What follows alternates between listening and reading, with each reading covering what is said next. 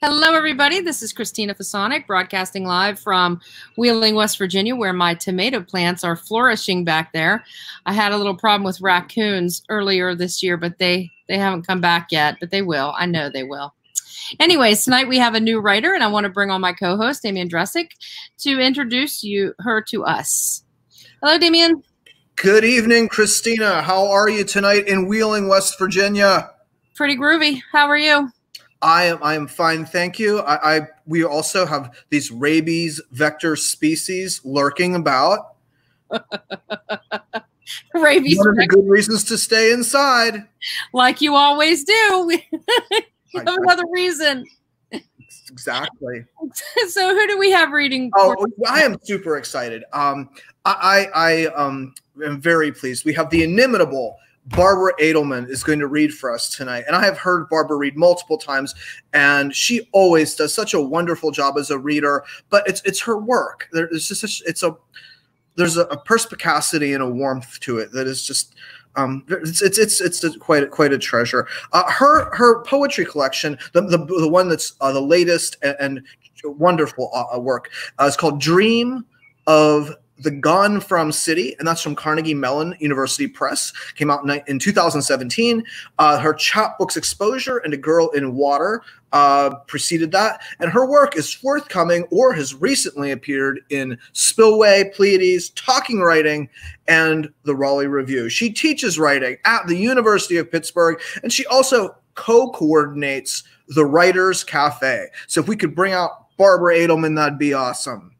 Okay, here she is. Hello, Barbara. Hi. I'm going to do my best to be inimitable and perspicacious, if that's even the right way to say it. Anyway, nice to meet you, Christine. No pressure, right? Well, we are excited. Damian and I are going to disappear and give you the stage, and we'll be back when you're finished. Okay, thanks for that introduction, Damian. Thank you for coming on. This is called Beings Who Were Nancy in the Backyard and in the Dream. And it's in memory of my aunt, Nancy. And I am hoarse. The blonde doe behind the house was Nancy, and she held my gaze too long for a healthy deer.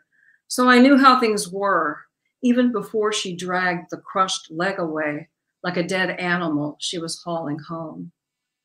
And then the hammer snout Siamese and his flat stare was Nancy.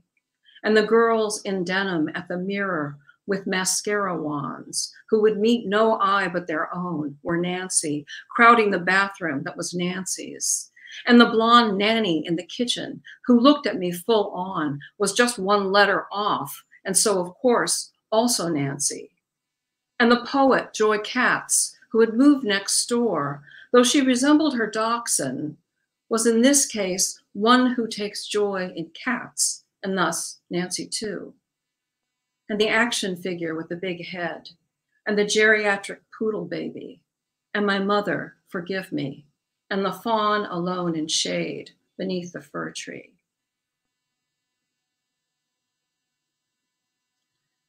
This next one, the first time I came to Pennsylvania was when I was a senior in high school. I went to boarding school for 1 year. I grew up in Southern Illinois. And that was a weird thing for anybody in my family to do, to go to boarding school. So this is for a teacher of mine. It's called Modern European History. Mrs. Ralph, did you have a first name, Mrs. Ralph? If not for you, I might have slid beneath the desk, might have slumped in the hallway for a whole year. Instead, I read the newspaper when I couldn't sleep. Instead, I tied a scarf around my forehead, Indian, cobalt leaves on pale sky, and put on a green corduroy shirt, and stood before the class with something like joy, without longing to dissolve into water or woods, but there, in your classroom, with its row of high windows, blue scarf around my head. I gave my talk on Trotsky from 3x5 note cards, his rise and his exile, his claim that all revolutions are verbose. Above me, the globe on a bookcase. To my left, your round face smiling. Below me, my feet in hiking boots. In front of me, the girls who scared me, who knew more than I, who could negotiate cities and makeup and subways and boys, who could swing their hair and lie, who'd lived in this secret America since birth, in houses the size of ocean liners, amid social rituals I'd thought belonged to the 19th century. And me, senior year imported hick from the bottom tip of Illinois, reading to catch up on something I couldn't identify. Behind me, a blackboard and a desk I sat down on. Behind me, Trotsky and the swells of modern European history you launched us into. You were the question and the doubt inside the answer. You were the swell and the undertow beneath the swell. And when Stalin's assassin with his ice axe hacked Trotsky at his desk in Mexico, my classmates gasped and sat silent beneath their hair. And I floated above your desk and above his desk and above the revolution in the slow cracking open of shells before the snowstorm of adulthood. Here's the room and the window and the face, already, after, always, and soon, Mrs. Ralph.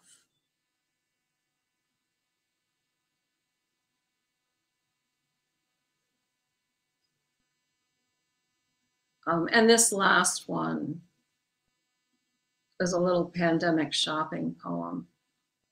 It's called Lockdown Shopping.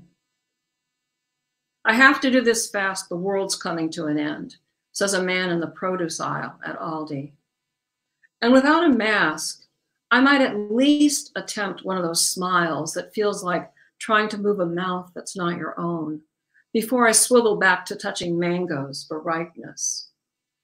But the inside of my head today is noisy with warnings and with one line of the police song, "Don't stand so close to me."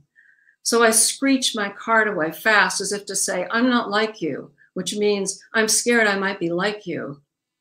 But once I'm safely in the soup aisle, I start to wonder how he's shopping to prepare for the apocalypse. And if the world is coming to an end, what should I buy at Aldi? Thanks.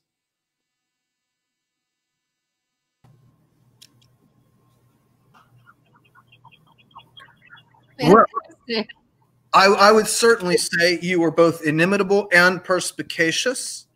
Thank you. Yeah, this I love that there's a line, "This secret America." There's a whole book there. There really is. Oh yeah. For me, writing a short story is like writing a whole book. So I think you better write it. And I love that business of "I'm not like you," meaning I'm afraid I might be like you. See, you got the perspicacious check too. It's all boxes. Yes, we weren't the only ones who really liked that line. Cynthia chimed in that, I mean, that is really what it means when we try to distance ourselves from others. It's because maybe we're afraid we are like them.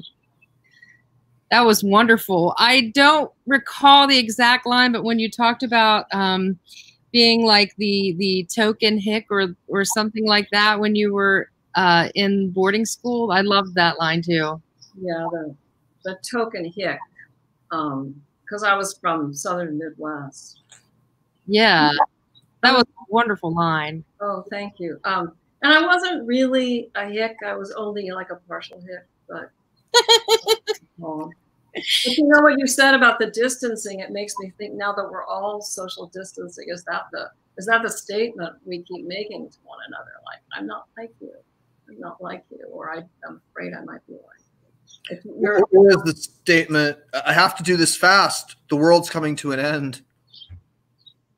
Yeah. Oh yeah. And what do you buy when this is it? I mean, we're talking about our universities and their reopening plans for fall, and it's like a post-apocalyptic time right now. The decisions that are being made. Yeah, it's very scary. It is. But on a lighter note, chime in the comment section and tell us what you'd buy at Aldi if the world were coming to an end. I I'd like to know that. I want to know. I never leave the house. What would you buy at Aldi if it were, you know, wine? I also don't shop at Aldi, so I don't even know what they have. Oh, a little bit of everything and more. Well, thank you again for being on, Barbara. It was wonderful to meet you, and your words were fantastic. Thank you. This was great. Thanks. Thank you so much, Barbara. So I wanted to ask, so we have new work coming out. We have a vote for chocolate, Damien. Where are we finding this what? We have a vote for chocolate, see? Chocolate? Okay. Yeah.